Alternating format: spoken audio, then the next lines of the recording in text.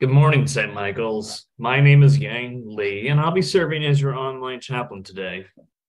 I'll be with you in the chat, both on Zoom and on Facebook. A warm welcome to all of you, especially if you're visiting with us today. We were eager to greet you and learn how God is at work in your life. So stay tuned. We'll say more about that later in the service. If you are joining from home, you'd like to symbolically participate in the sacred meal of the Eucharist, find something simple to eat and drink, and keep an eye on chat for more instructions. Now, as we prepare ourselves for worship, take a breath and let yourself rest here in God's presence. Come, let us worship God together.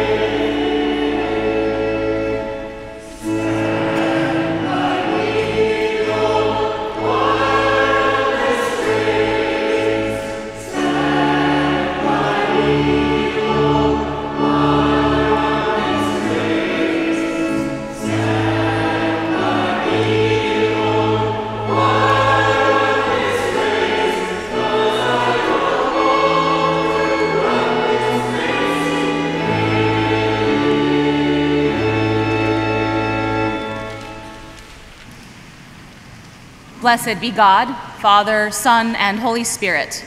And blessed be God's kingdom, now and forever. Amen. Together we pray. Almighty God, to you all hearts are open, all desires known, and from you no secrets are hid. Cleanse the thoughts of our hearts by the inspiration of your Holy Spirit, that we may perfectly love you and worthily magnify your holy name, through Christ our Lord. Amen.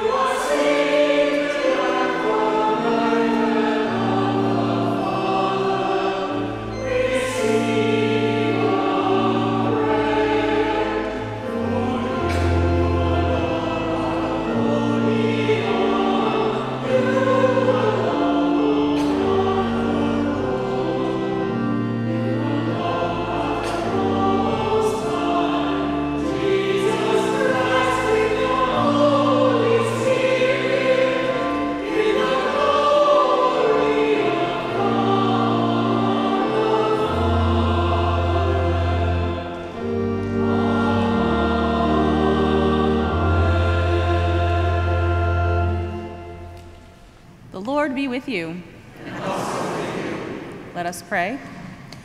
O God, from whom all good proceeds, grant that by your inspiration we may think those things that are right, and by your merciful guiding may do them. Through Jesus Christ our Lord, who lives and reigns with you and the Holy Spirit, one God, forever and ever. Amen. Amen. Please be seated.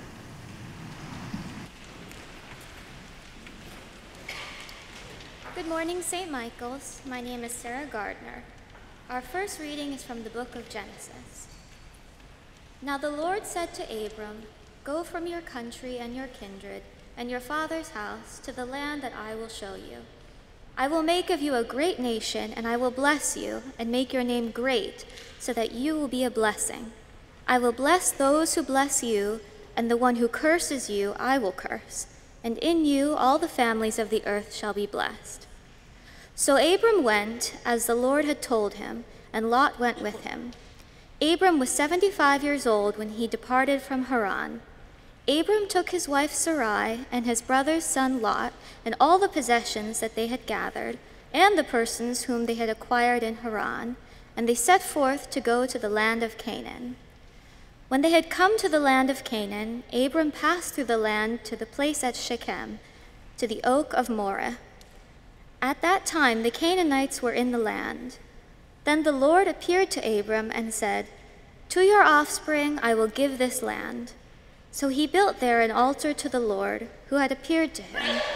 From there he moved on to the hill country on the east of Bethel, and pitched his tent, with Bethel on the west and Ai on the east.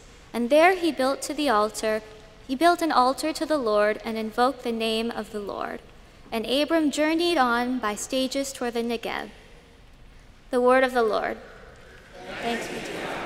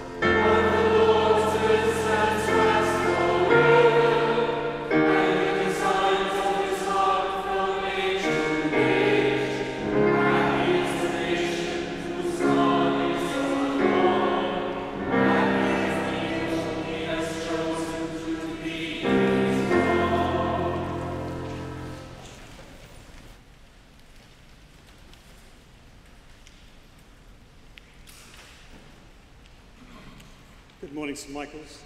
My name is Jeff. The second reading is the letter of Paul to the Romans. The promise that he would inherit the world did not come to Abraham or to his descendants through the law, but through the righteousness of faith. It is the adherents of the law who are to be the heirs. Faith is null and the promise is void. For the law brings wrath, but where there is no law, neither is there violation.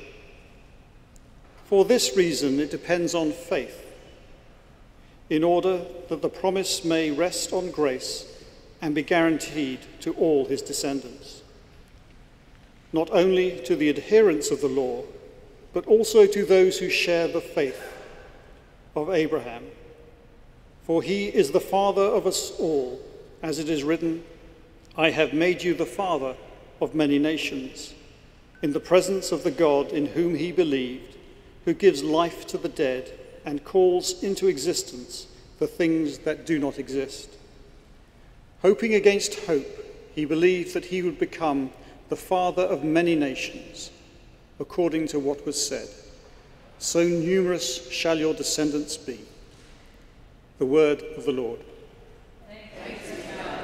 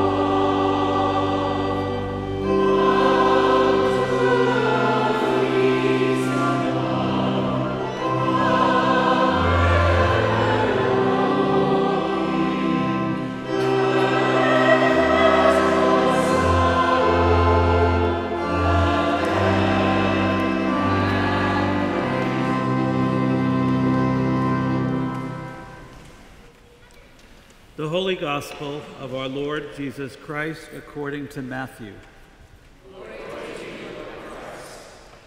As Jesus was walking along, he saw a man called Matthew sitting at the tax booth, and he said to him, "Follow me." And he got up and followed him. And as he sat at dinner in the house, many tax collectors and sinners came and were sitting with him and his disciples. When the Pharisees saw this, they said to his disciples, "Why does your teacher eat with tax collectors and sinners?"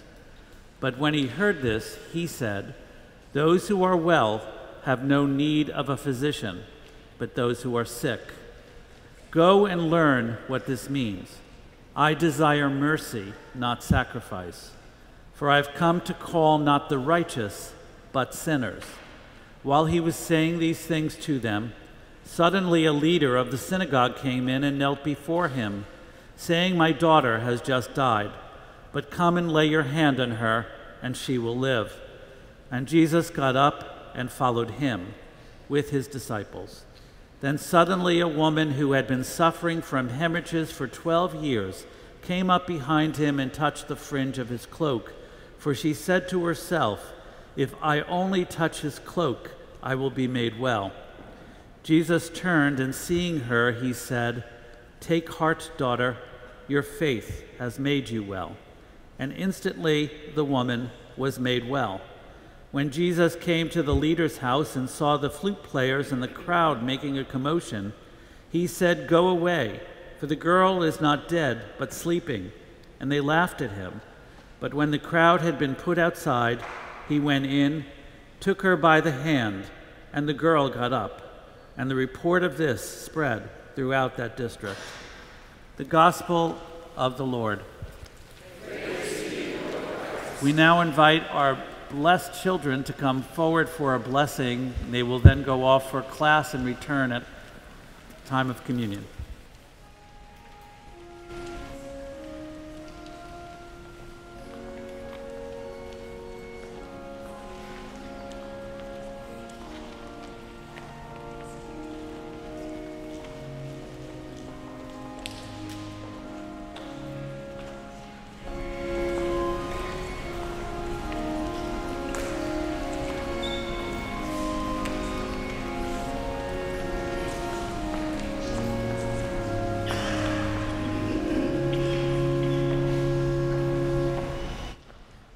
Kids, may you be blessed by wonder and awe and joy as you go to godly play today. In the name of the Father, and the Son, and the Holy Spirit.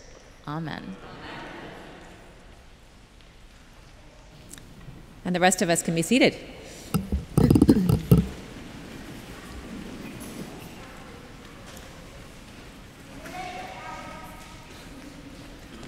So as some of you know, I've been rehabbing my knee since surgery, and the only exercise I can, or the exercise I can most safely do is to ride my stationary bike, which is incredibly boring.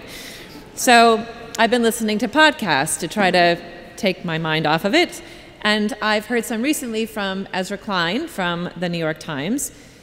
Maybe because he's a parent of young children, he's been asking questions that I am wondering about myself these days, about the burden of caring for children and for the elderly, and who is doing that in our country, about the plague of loneliness in our culture, about our isolation from one another in this country.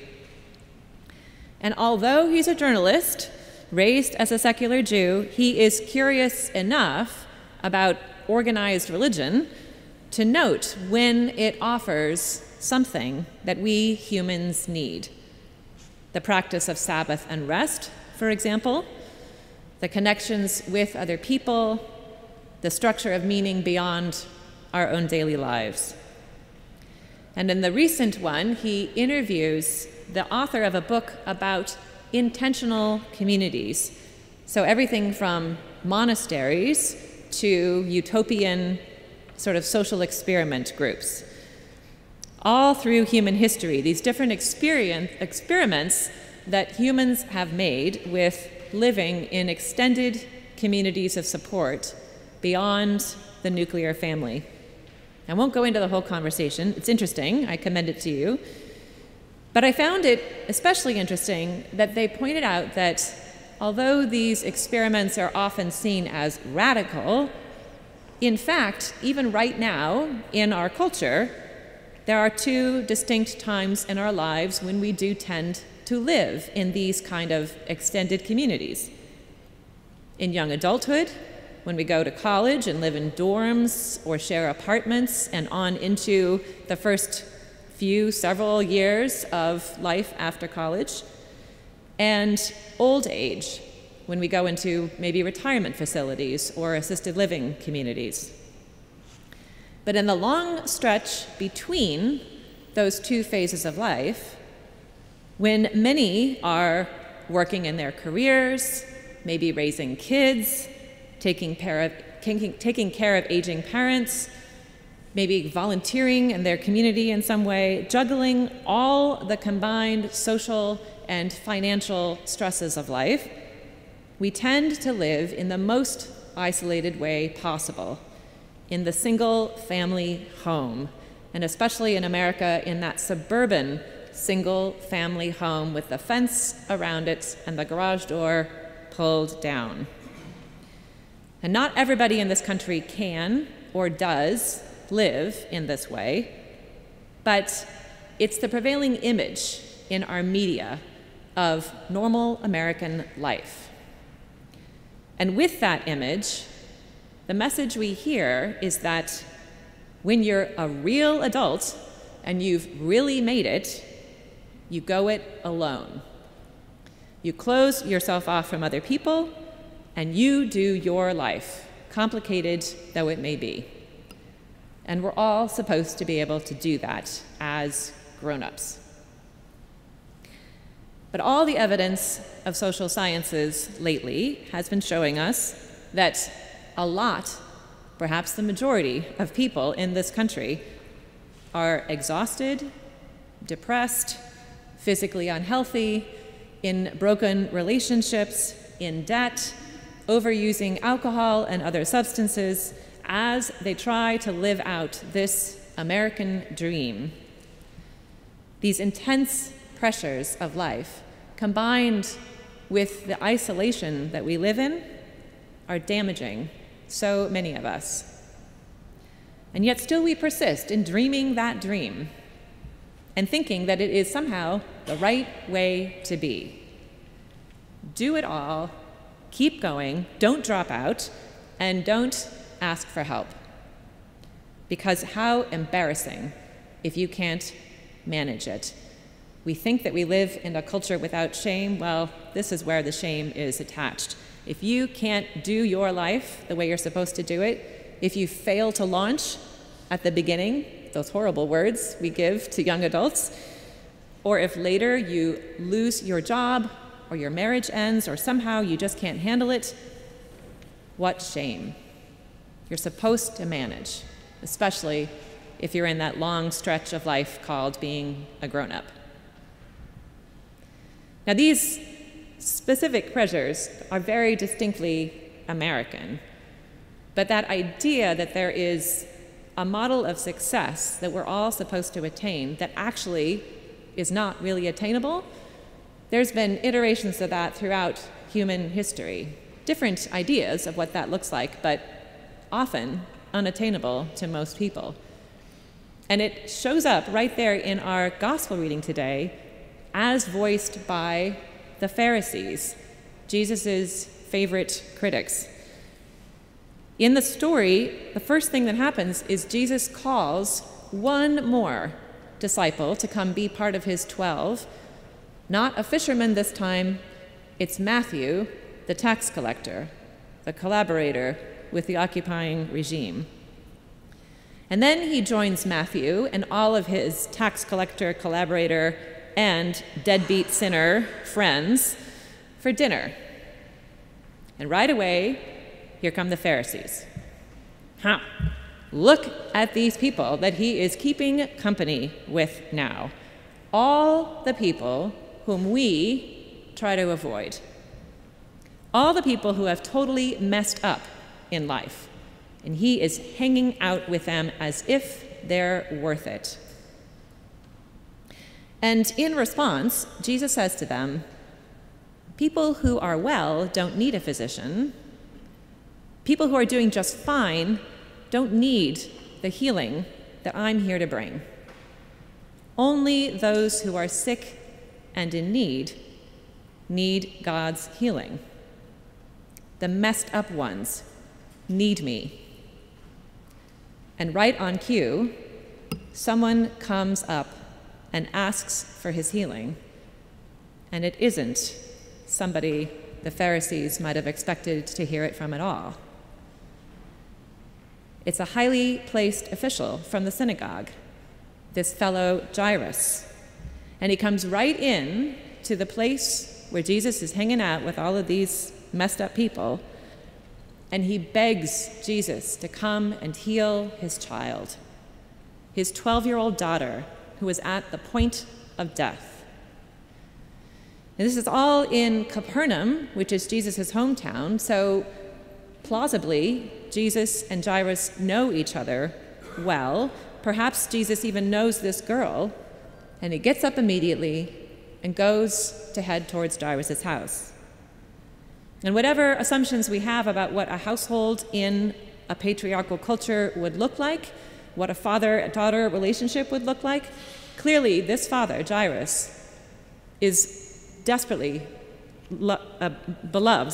What's the word I'm trying to get? His child is beloved. He loves her deeply. And he has done everything he can, no expense has been spared, to try to heal her from whatever this illness is. But there she is, on her deathbed. And before Jesus can even get to the house, he's interrupted by somebody else who also needs healing. An older woman who is reaching out to take hold of his garments as he passes by. She has needed this healing for 12 years, exactly as long as the girl has been alive.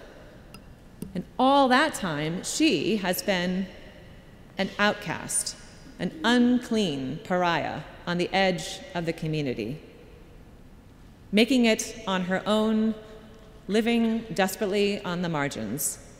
And who knows what those Pharisees have been saying about her during all these years. And by the way, there's this amazing painting of this encounter in a church in Magdala by the Sea of Galilee. It's a painting just of men's feet and the bottoms of their robes, and then this one lone hand coming in to touch the figure at the center. The woman gets her healing, but not without stopping Jesus in his tracks. His urgent mission to this young girl totally derailed. But Jesus turns and says to the woman, "Daughter, take heart. Your faith has saved you." And she is healed fully. And then he keeps going to the house. He restores the other daughter in the story to life. And he restores the father from his terror over his child. All three of these people receive Jesus' healing. There's enough to go around. I should say also, my mom used to tell me that she used to hate this story. It pops up in Matthew, Mark, and Luke. Because my sister was 12 when she was diagnosed with leukemia.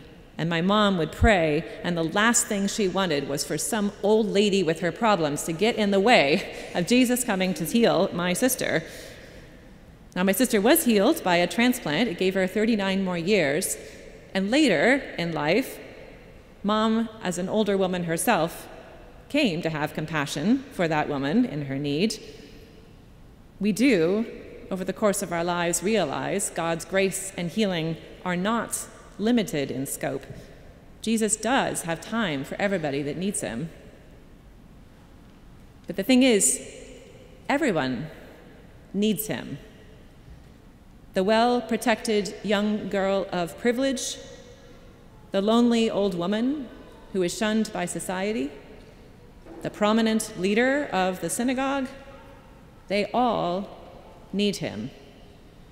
3 different generations of people, 3 people with widely varying degrees of power in their culture, not one of them able to go it alone and do it all themselves. They need help, and Jesus has it for them. We need what God has to offer: wealth and prestige, go-it-alone resourcefulness, someone to take care of us. None of us keeps us from needing what God has, no matter what we or our inner Pharisees might think. We try to pretend otherwise. But no matter how outwardly successful we are, we all come up to the edges of what we can manage. We get a chilling diagnosis, or someone we love has an accident. Our spouse gets called into the office on Monday morning and finds their job has been eliminated. The landlord sells our building and evicts us. Smoke from wildfires hundreds of miles away gets into our lungs. These aren't hypothetical. These have happened in recent weeks to people I know. we realize that we are not actually in control of any of it, despite what we imagined. We're the ones failing at life. We're messed up, no matter how hard we try. My priest colleague, Rick Fabian, is one of the co-founders of the church St. Gregory of Nyssa out in San Francisco, kind of a wonderful cosmic Episcopal church. And he insisted on carving those words of the Pharisees into the wood of the altar that they built for their church. This fellow eats with tax collectors and sinners. It was the worst thing they could say about Jesus. And as Rick likes to point out, sinners is a nice translation for what the word really says in Greek.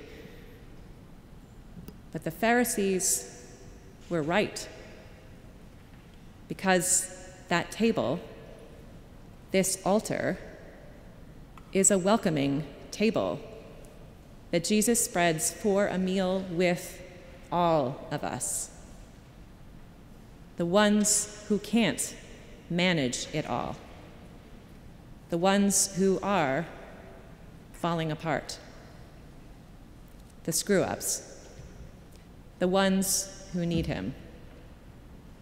In other words, everyone. I have come to call not the righteous, but sinners, Jesus says.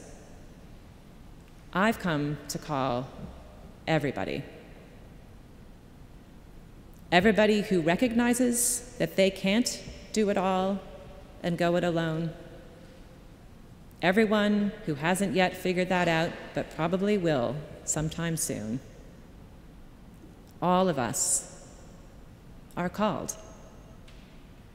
And all of us are healed, even in ways we may not recognize right away.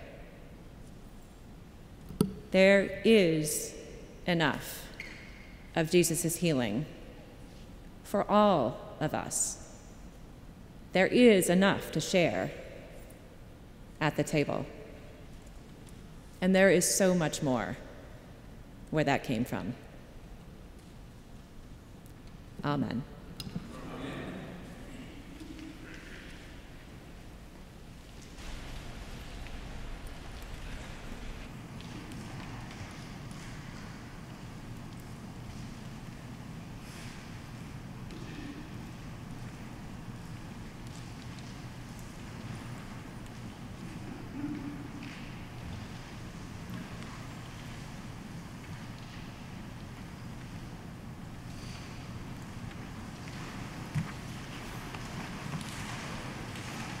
I invite you to stand as you are comfortable, and let us together profess the Church's faith.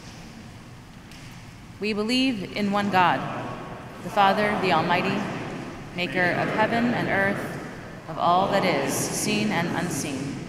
We believe in one Lord, Jesus Christ, the only Son of God, eternally begotten of the Father, God from God, light from light, true God from true God, begotten, not made, of one being with the Father. Through him all things were made. For us and for our salvation, he came down from heaven. By the power of the Holy Spirit, he became incarnate from the Virgin Mary and was made human. For our sake he was crucified under Pontius Pilate. He suffered death and was buried. On the third day he rose again, in accordance with the Scriptures. He ascended into heaven and is seated at the right hand of the Father. He will come again in glory to judge the living and the dead, and his kingdom will have no end. We believe in the Holy Spirit, the Lord, the giver of life, who proceeds from the Father and the Son, who with the Father and the Son is worshipped and glorified, and has spoken through the prophets. We believe in one holy Catholic and Apostolic Church. Acknowledge one baptism for the forgiveness of sins. We look for the resurrection of the dead and the life of the world to come. Amen.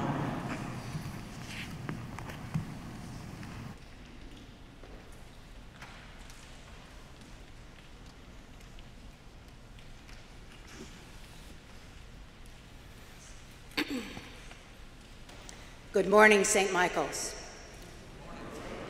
My name is Stephanie. Please join me in the prayers of the people. When I say, God of grace, please respond, hear our prayer. Holy Spirit, enliven the church for its mission, that we may be salt of the earth and light to the world. Breathe fresh life into your people. Give us power to reveal Christ in word and action. Let us pray for the church. For Michael, our presiding bishop, for Andrew, Alan, Mary, and Matthew, our bishops, for the parishioners, lay leaders, clergy, and staff of St. Michael's, for all those at work on our parish renovations, for our partner parish St. Peter's in Eaton Square, London, and for our friends at St. Luke's Church and School in Martel, Haiti.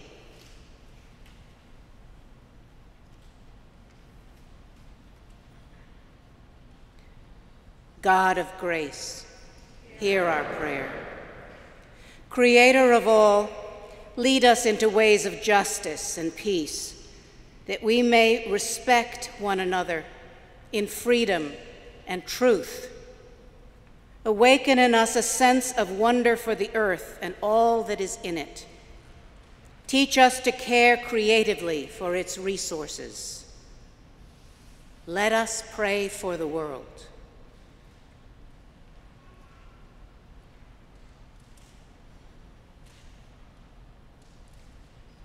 God of grace, hear our prayer. Spirit of truth, inspire with your wisdom those whose decisions affect the lives of others, that all may act with integrity and courage. Give grace to all whose lives are linked with ours. May we serve Christ in one another and love as Christ loves us. Let us pray for our community.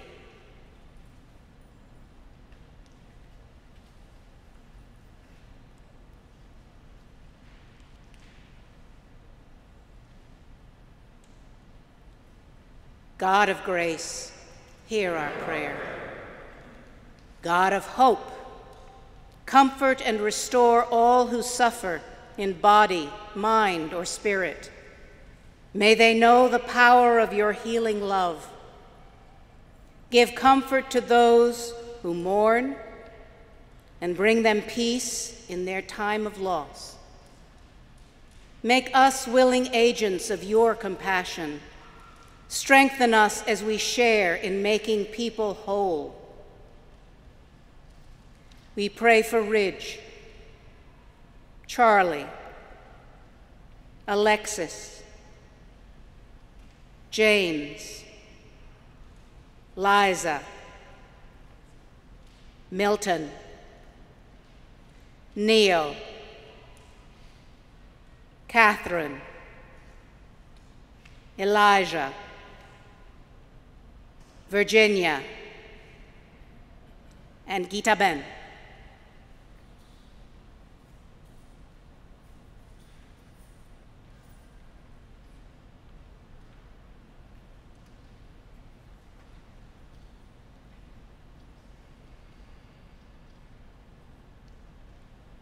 God of grace, hear our prayer. God, into your hands we commend those who have died, including Stephen Rumpf and Helen Hickey.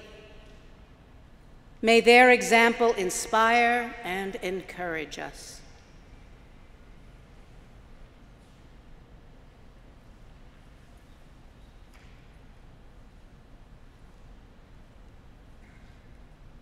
God of grace, hear our prayer. Almighty and everlasting God, ruler of all things in heaven and earth, mercifully accept our prayers and strengthen us to do your will, through Jesus Christ our Lord. Amen.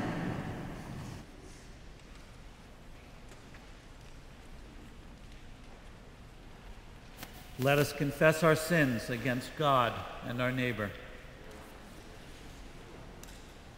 Most merciful God, we confess that we have sinned against you in thought, word, and deed, by what we have done and by what we have left undone. We have not loved you with our whole heart. We have not loved our neighbors as ourselves. We are truly sorry, and we humbly repent. For the sake of your Son, Jesus Christ, have mercy on us and forgive us, that we may delight in your will and walk in your ways, to the glory of your name. Amen. Almighty God, have mercy on you, forgive you all your sins through our Savior Jesus Christ, strengthen you in all goodness, and by the power of the Holy Spirit keep you in eternal life. Amen. And friends, may the peace of Christ be always with you. Share with one another a sign of Christ's peace.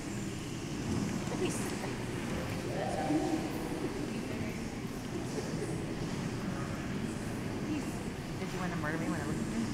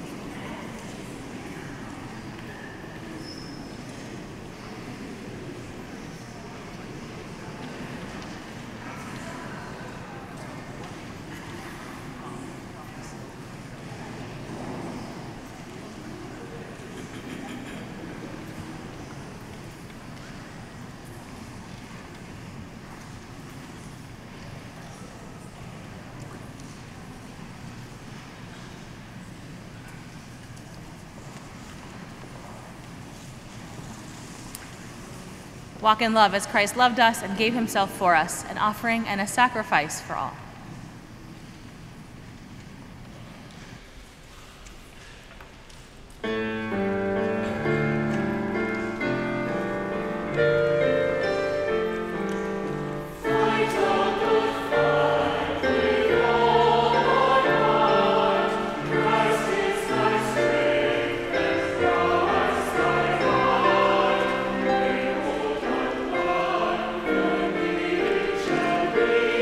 Lord,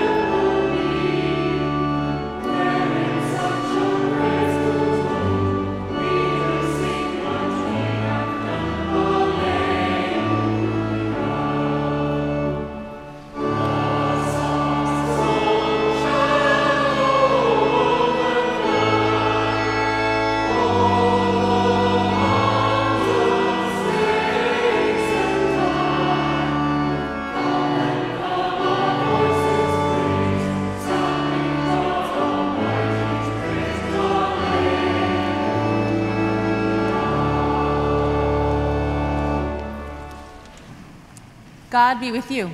And also with you. Lift up your hearts. We lift them to the Lord. Let us give thanks to the Lord our God. It is right to give our thanks and praise. God of all power, ruler of the universe, you are worthy of glory and praise. Glory to you forever and ever. At your command, all things came to be.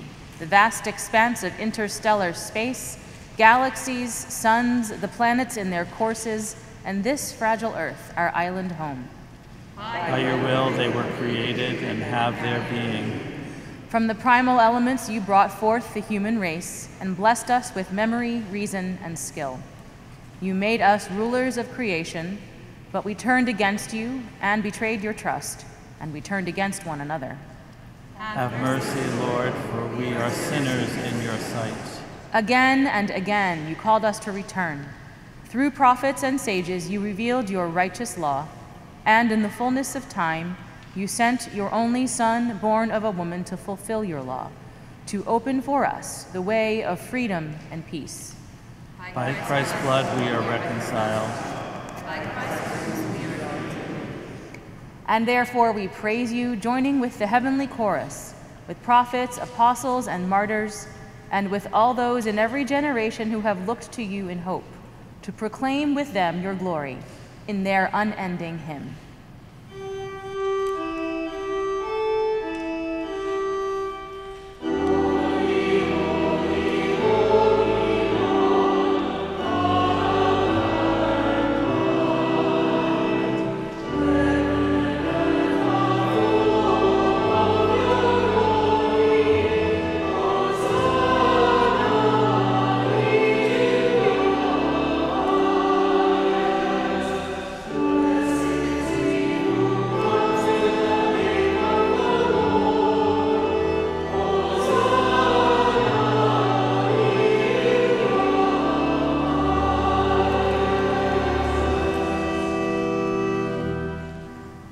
And so, Almighty God, we who have been redeemed by him and made a new people by water and the Spirit, now bring before you these gifts. Sanctify them by your Holy Spirit to be the body and blood of Jesus Christ our Lord.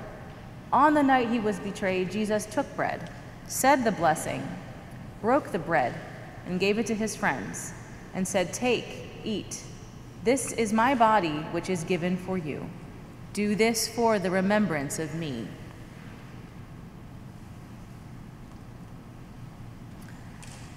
After supper, Jesus took the cup of wine, gave thanks, and said, "Drink this, all of you. This is my blood of the new covenant, which is shed for you and for many for the forgiveness of sins. Whenever you drink it, do this for the remembrance of me."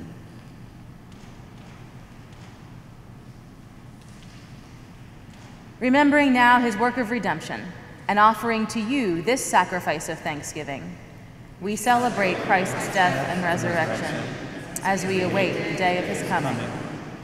Lord God of our forebears, God and Father of our Lord Jesus Christ, open our eyes to see your hand at work in the world about us. Deliver us from the presumption of coming to this table for solace only and not for strength, for pardon only and not for renewal. Let the grace of this Holy Communion make us one body, one spirit in Christ, that we may worthily serve the world in his name. Risen Lord, be known to us in the breaking of the bread. Holy One, accept these prayers and praises through Jesus Christ, our great high priest, to whom with you and the Holy Spirit, your church gives honor, glory, and worship from generation to generation. Amen.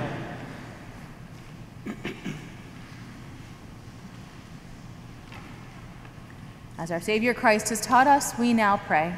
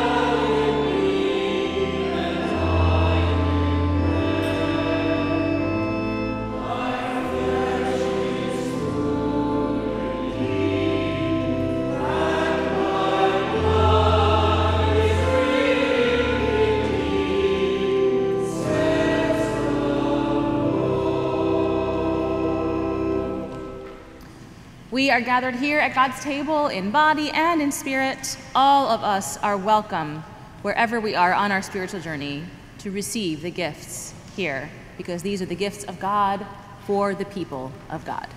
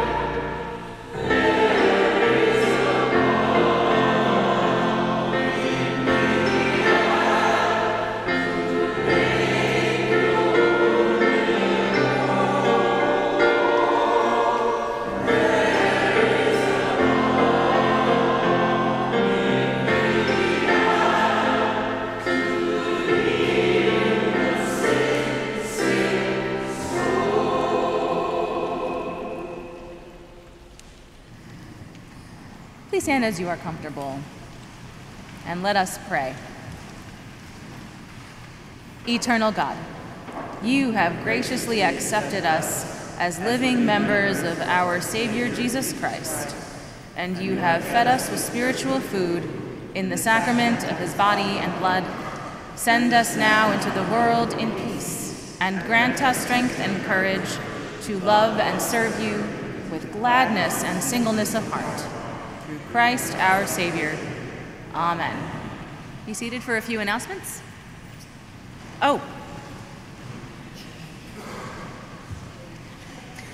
Be seated. And would the Eucharistic visitors come forward? We'll kick off the announcements with sending off our Eucharistic visitors.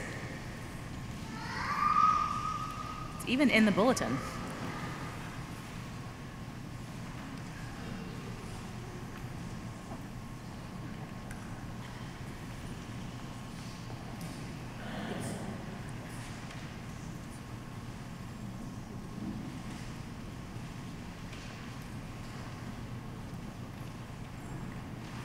Well, in the name of St. Michael's Church, we send you out very holy gifts from our table that those to whom you go will share with us in the communion of Christ's body and blood.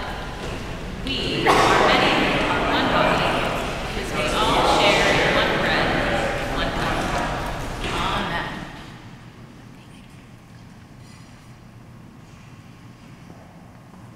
Okay. Good morning, everybody. Welcome. It is good to be here with you today. A special welcome if you're here visiting us for the first time or after a long time away. Ray Robinson, good to have you back. And so wonderful to get to be with you on the beautiful sort of beginnings of what feels like summer.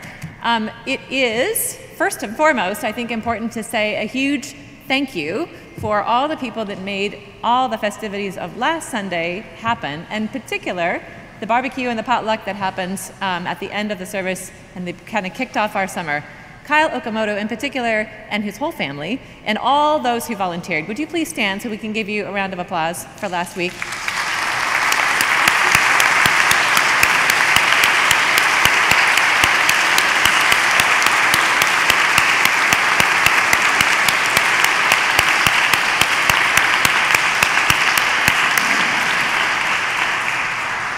Thank you for that work, and it is so important to keep expanding our table and making sure that there is plenty of room for all of us mess-ups to come around the table together. So look for more opportunities. We'll be doing a similar sort of barbecue and potluck and everything to kind of start the year at the beginning of September. Might even make it into something like a block party if we can pull that off. So there will be lots of possibilities for us all to chip in and be part of that. Couple things coming up that are in the email that you receive. If you don't currently receive it and you'd like to, go to the QR code on the back of your bulletin and you can sign up for that. Our small groups are finishing up their time reading a book by Walter Brueggemann, and he will be with us by Zoom to talk about that or anything else that we want him to talk about.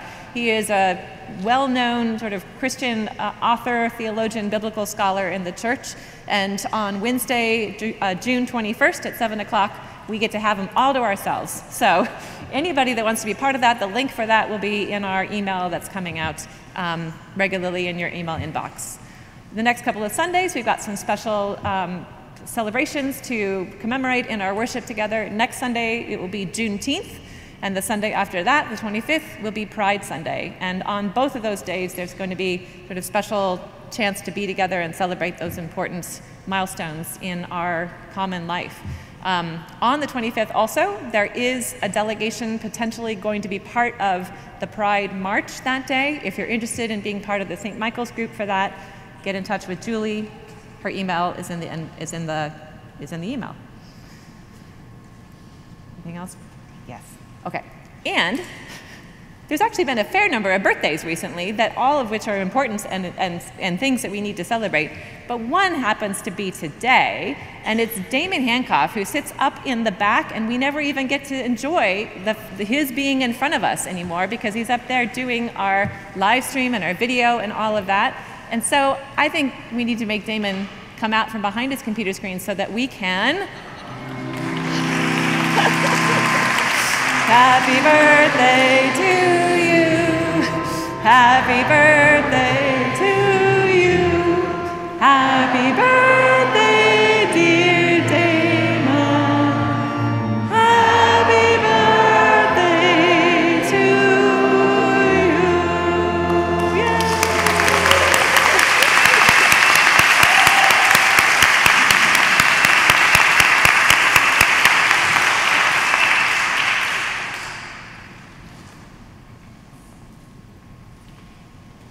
Please stand for our final blessing. Friends, life is short, and we do not have much time to gladden the hearts of those who travel life's road with us. So be swift to love. Make haste to be kind. Be generous in all your loving and all your giving. And the blessing of God Almighty, the Father, the Son, and the Holy Spirit be upon you this day and remain with you always.